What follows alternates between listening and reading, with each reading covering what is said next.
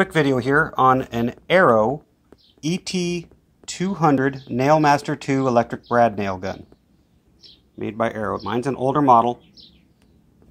What happened was it stopped working. It just wouldn't fire anymore, and I was just getting confused going, what the heck happened to my brad nailer? I heard things rattling around in this section of the case. In this section of the case over here, I heard stuff and saw little black pieces rattling around down in there, and I took it apart and found all these little black pieces in there. Well, after further investigation, it discovered that those little black pieces were a piston stop.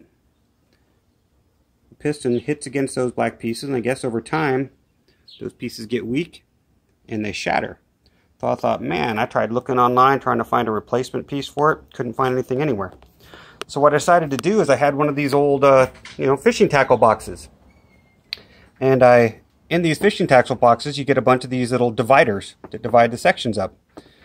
I determined that the channel where that little backstop sits is 3 millimeters wide, from here to here, and 26 millimeters across.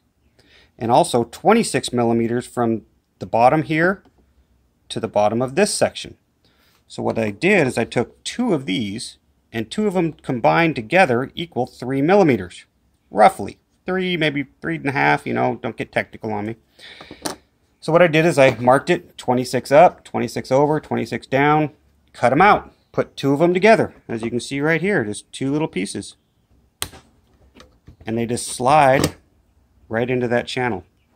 They don't have to be perfect. They don't have to, be machined and look like they're belong there, but it made this thing work. So that's all that was important to me, was just making my nail gun work again.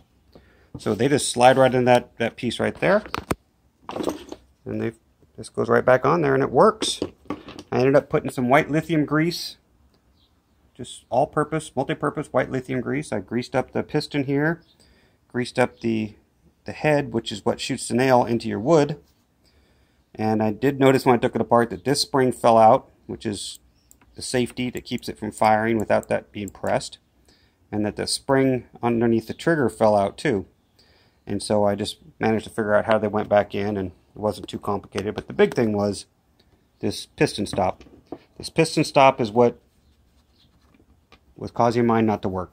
So either way, I hope this helps somebody out there.